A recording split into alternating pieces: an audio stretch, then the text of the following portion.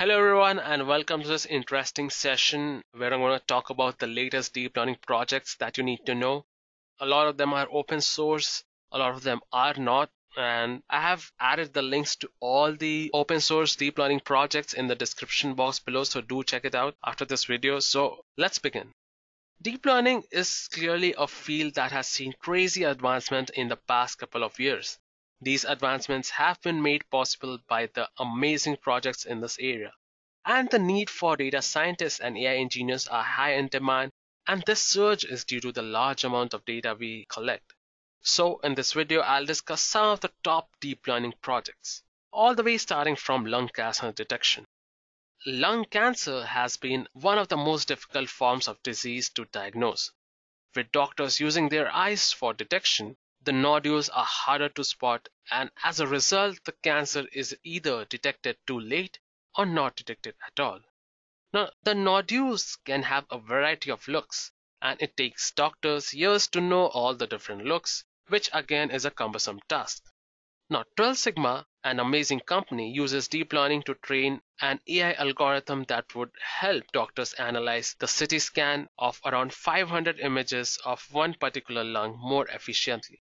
Now, they train the models on the GPU-powered neural networks that runs 50 times faster than those running on the CPUs, then again providing a very good lead. And hospitals using these models can get the result in under 10 minutes, which saves at least 4 to 5 hours of a doctor's work. Now, this is a major step forward in the deep learning or the AI industry, and I'm sure a lot of these projects help us to get better results in the future. Now, Detectron, as I'm sure a lot of you might have heard, is the Facebook's AI research software system that implements state-of-the-art object detection algorithms. It is written in Python and powered by the Caffe2 deep learning framework.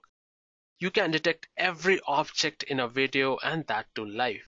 Just have a look at the image. How cool is it? Now, the goal of Detectron is to provide a high-quality, high-performance code base for object detection research. It is designed to be flexible in order to support rapid implementation and evaluation of novel research. Then again, it contains more than 50 pre-trained models as well.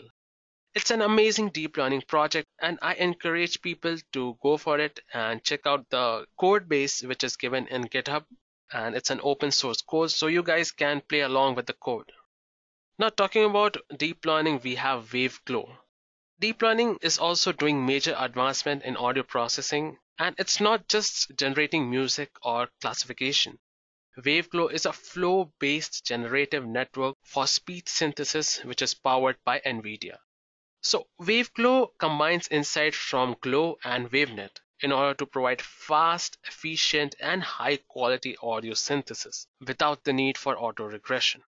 WaveGlow is implemented using only a single network, trained using only a single cost function, which in turn maximizes the likelihood of the training data and which makes the training procedures simple and stable. Now, Google Brain is a subpart of Google which works only on deep learning and AI. And Google Brain has devised some new software that can create detailed images from tiny pixelated source images. Google software, in short, basically means the zoom in now enhance. The TV trope is actually possible. Now, first have a look at the image here. The left column contains the pixelated 8x8 source images, and the center column shows the images that the Google's Brain software was able to create from those source images. Now, for comparison, the real images are shown in the right column, and as you can see, the software seemingly extracts an amazing amount of detail from just 64 source pixels, that is the 8x8 source images. How much amount of data can you get from just 64 pixels? Not much, but Google, it extracts an amazing amount of data. And it's one of the best deep learning projects till now by Google. The next project I'm going to talk about is more of a research. So no challenge today is more important than creating beneficial artificial general intelligence, right? With broad capabilities at human level and ultimately beyond. OpenCog is a project that aims to build an open source artificial intelligence framework. and it is an architecture for robot and virtual embodied cognition that defines a set of interactive components designed to give rise to human equivalent artificial general intelligence. It is the world's leading open source artificial general intelligence initiative, and this company is amazing. They work only on artificial general intelligence and deep learning. The human brain consists of a host of subsystems carrying out particular tasks, some more specialized, some more general in nature, and connected together in a manner enabling them to usually synergetically assist rather than work against each other. That is what the OpenCog community is digging into. And the OpenCog design aims to capture the spirit of the brain's architecture and dynamics without imitating the details. And I'm sure you guys might have heard of Sophia, the great AI bot. It is one of the first of its kind to possess the traits of artificial general intelligence. We are still in the narrow aspect, but again, you know how Sophia is capable of reacting to emotions, speech that has never been seen before. Now, next project I'm going to talk about is Deep Mimic. A long-standing goal in character animation is to combine data-driven specification of behavior with a system that can execute a similar behavior in a physical simulation, thus enabling realistic responses to perturbation and environmental variation. As you can see here in the image, a stick figure dancing in various aspects in different physical simulation. This is something which is being used heavily in the animation industries, in movies, and a lot of other areas where you cannot physically create something. You need to create a system that can behave in a physical environment. So Deep Mimic is an example guided deep reinforcement learning of the physics-based character skills.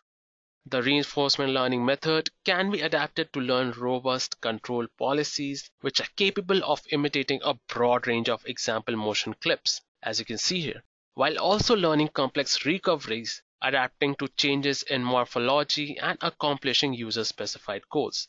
So it's not just about action, it's also about reaction, and that is an amazing area of reinforcement learning. And you can get the code of Deep Mimic from the description down below. I have given the link for the GitHub repository. Now, enough about robots. Just imagine you have half an image of a scene and you wanted the full scenery. Well, that's what image outpainting can do for you. This project is a Keras implementation of Stanford image outpainting paper, and Keras being a very high-level API which is being used heavily with Theano and TensorFlow for imaging purposes, it is one of its kind. And the model was trained with 3,500 scraped beach data with augmentation totaling up to 10,500 images for 25 epochs. Now, as you can see from this image here, the final image which is created by this particular project, I would say, is astonishingly amazing. And this is a paper with a detailed step-by-step explanation, and it's a must-try example for all the deep learning enthusiasts, I would say. And personally, me being a photographer, this is one of my favorite deep learning projects. Now, last but not the least, I'm going to talk about IBM Watson. So Watson is an IBM supercomputer that combines artificial intelligence and sophisticated analytical software for optimal performance, such as a question answering machine. Now, this supercomputer is named for the IBM's founder, which is the Thomas J. Watson, hence IBM Watson, and it is powered by the latest innovation in machine learning and deep learning. Watson is the open multi-cloud platform that lets you automate the artificial intelligence life cycle. It all sounds so difficult and confusing, but the applications of Watson underlying cognitive computing technologies are almost endless. It's your imagination which is going to be the limit. Now, because the device can perform text mining and complex analytics on huge volumes of unstructured data, it can support a search engine for an expert system with capabilities far superior to any previously existing. Now, if we talk about the amazing use of IBM Watson, it is being used in healthcare a lot, and IBM Watson is supporting a lot of hospitals. All of the hospitals using IBM Watson are able to get the results fast, and as I mentioned earlier about the 12 sigma, they are also working for the cancer detection, lung cancer, be it breast cancer detection, and all of the procedures which require imaging as a task to know whether you have a particular infection or a disease. IBM Watson is doing wonders there. You cannot imagine how much advancement it has made in the healthcare industry. It is also used for analytics purpose. A lot of companies which need a lot of computation and complex analysis to be done, text mining to be done, they make the use of IBM Watson. Now, Watson is being used via IBM Partner Program as a chatbot to provide the conversation for children's toys. That's a very good step by IBM. And if we talk about teaching, IBM Watson is being used for several projects relating to education. Watson is being made available inside electronic textbooks to provide natural language, one-to-one tutoring to students on the reading material. That's a really amazing step forward taken by IBM Watson. So guys, with this we come to the end of this particular video, and as you can see, all of these projects out there, the projects I'm going to talk about are all in the positive area of AI and deep learning. Some people, they worry about AI being the end of human civilization, or AI being the end of human intelligence, or AI surpassing the human intelligence. That is not the case. The case here is to create something which really helps us to create a better world around us. And with this, we come to an end of this particular video. Now, I hope these projects are enough to get you started on the deep learning, and you can check out the links to each of these projects. The GitHub source codes are all there, and you can play around with the code, make your own new project, and who knows, you might be the next inventor. So guys, if you have any question regarding this session, please feel free to mention it in the comment section below. Till then, thank you and happy learning. I hope you have enjoyed listening to this video.